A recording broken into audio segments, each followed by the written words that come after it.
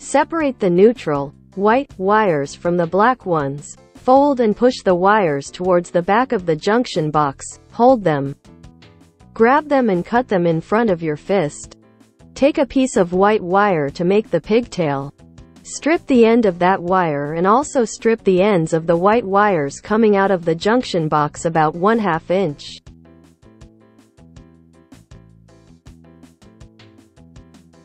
Using pliers and a wire nut, connect the pigtail and other white wires together.